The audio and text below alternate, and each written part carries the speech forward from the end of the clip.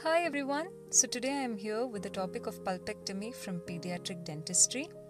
So before getting into the video, if you are new to our channel and haven't subscribed yet, please subscribe to our channel and also press the bell icon so that you get notified every time we upload a new video, and also follow us on Instagram. So let's start with the definition of pulpectomy. What is pulpectomy? It is nothing but the removal of all pulpal tissue, that is from the coronal as well as the radicular portions of the tooth. This is what you have to remember, that it is also the radicular portion of the pulp that is removed.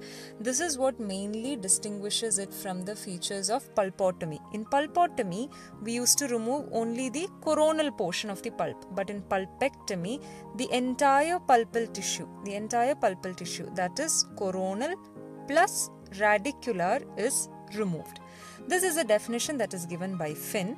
Another definition that was given by Matthewson is, it is the complete removal of the necrotic pulp from the root canals of primary teeth and filling them with an inert resorbable material so as to maintain the tooth in the dental arch.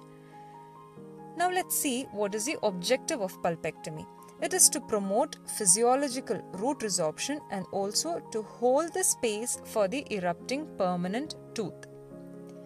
Now let's see what are some of the indications of pulpectomy, in which all cases you can do pulpectomy.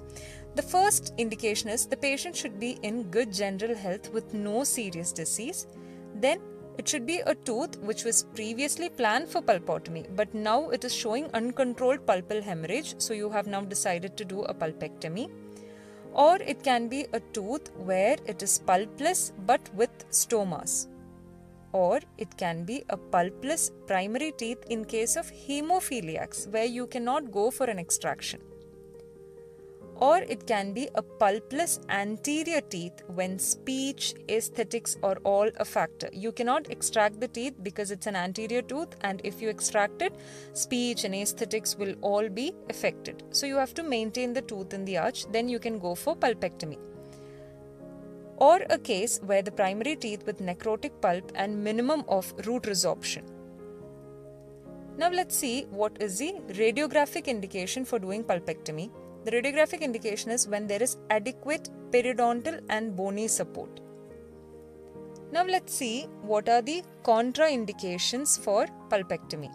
The first contraindication is systemic illness. If the patient is having some kind of congenital ischemic heart disease or leukemia, or if the children are on long-term corticosteroid therapy, or if there is excessive tooth mobility, then it's of no use doing a pulpectomy.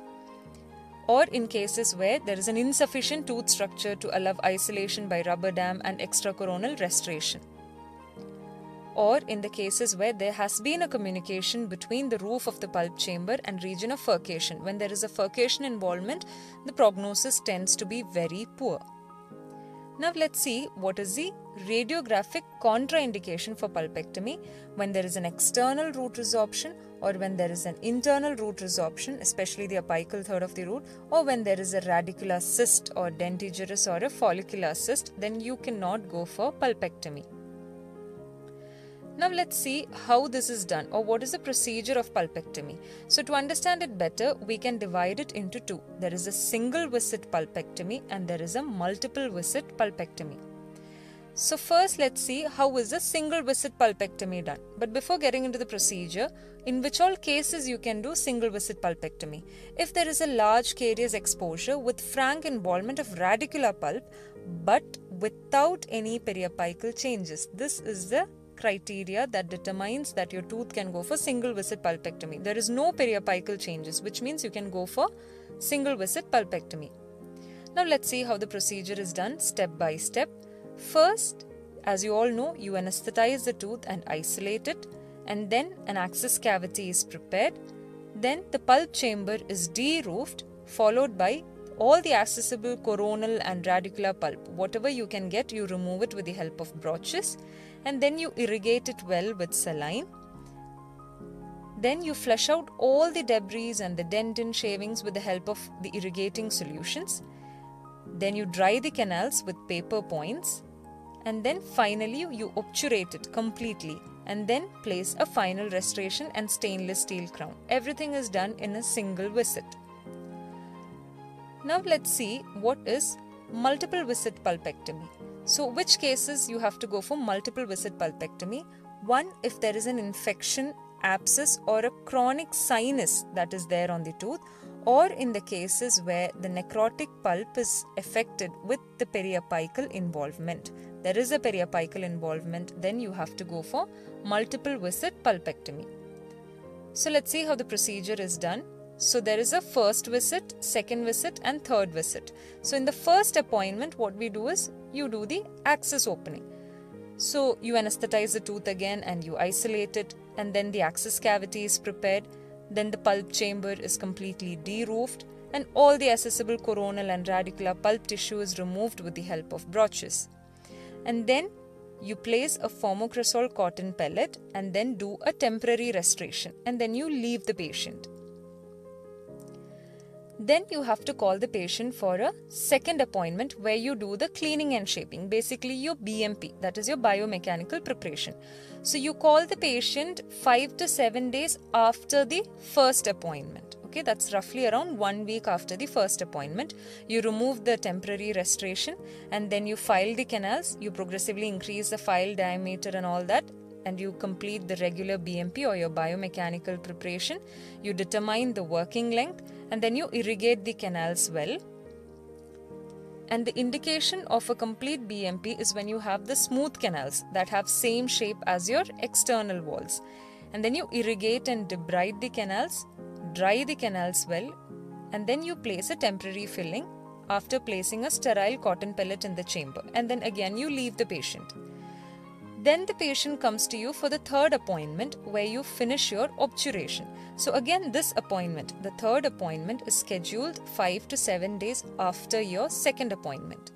So in the third appointment you remove the TF again, you irrigate and dry the canals well, and then you start obturating the canals. After you obturate the canals, you seal it with a proper temporary filling, and then you recall the patient after 1 week.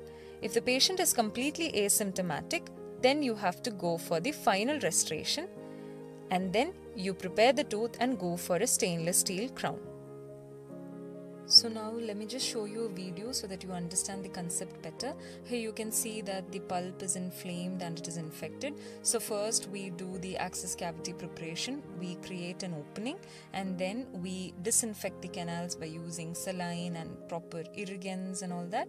And then with the help of small instruments like broaches, we remove the entire necrotic pulp. Okay, it is completely removed, and then we shape and clean the canals. We progressively increase the file size and all, and we complete the BMP or the biomechanical preparation. And finally, we fill these root canals so that the process of obturation is completed, and then we place a TF on top of it or a temporary filling. And then finally, if everything is asymptomatic, we create a permanent restoration for the tooth, and if a crown is required, we place a stainless steel crown. So hope the concept of pulpectomy was clear for you all. Thank you for watching.